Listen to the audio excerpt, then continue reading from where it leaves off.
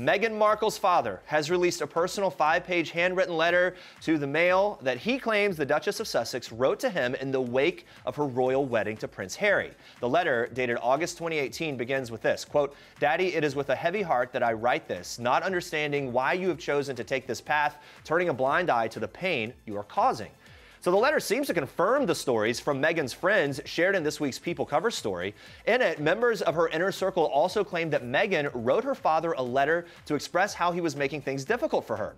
In that letter, Meghan reportedly urges her father to stop talking about her in the press and opens up about how he's caused her pain. She writes, quote, "If you love me as you tell the press you do, please stop. Please allow us to live our lives in peace. Please stop lying. Please stop creating so much pain. Please stop exploiting my relationship with my husband." Now, Thomas revealed to the Mail that he sent Meghan a lengthy response, which included a request for a photo op with Meghan and Harry to, quote, "show harmony."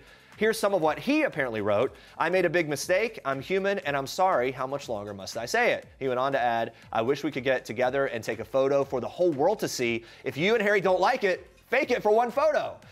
Oh my goodness. So there's been ongoing drama, obviously, between Meghan and her father. He did not attend her May 2018 wedding after suffering a heart attack. We remember this. Meghan states in the emotional letter that she was never informed about that heart attack. Meghan also addresses her half-sister Samantha, saying that she pleaded with her father to stop reading tabloid stories, especially those that were allegedly manufactured by Samantha. Meghan writes that her father watched her suffer silently and that she crumbled inside because of it. I think that's all so heartbreaking. Oh, yeah. Interesting now that that letter's coming out, kind of confirming what the friends had said. I just want that whole piece to go and be put to rest. Well, because in the past, it seems like every time her dad tries to do something, it makes it worse. At least now he's showing that, you know, the friends were speaking the truth.